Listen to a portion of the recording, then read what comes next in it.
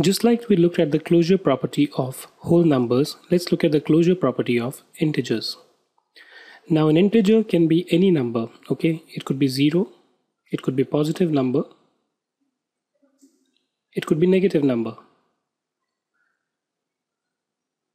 The only thing is that they can be written without a fraction, okay? So the set of numbers, whole numbers plus all the negative natural numbers are basically integers. Now what we need to see here is whether the integers are closed under various operations.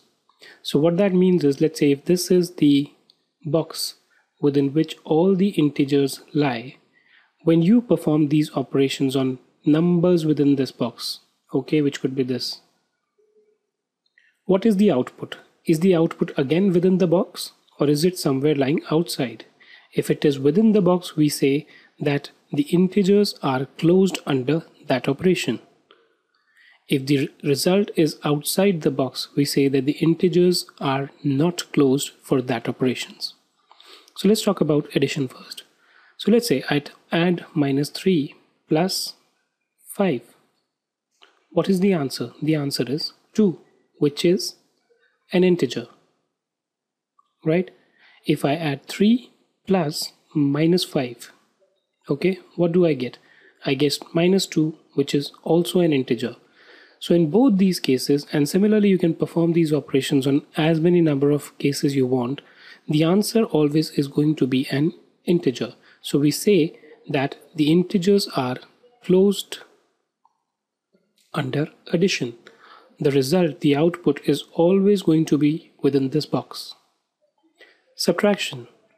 Again, 5 minus 3 is equal to 2, right?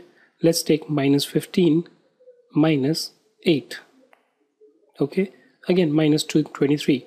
This is an integer, this is an integer, right?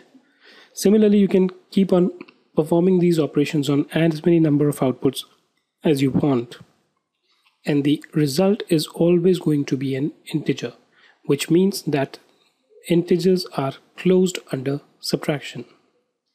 Similarly, for multiplication, let's take one positive 5 into one negative -9. The answer is -45, and we know this is an integer. Let's take at both the negative, -5 into -9.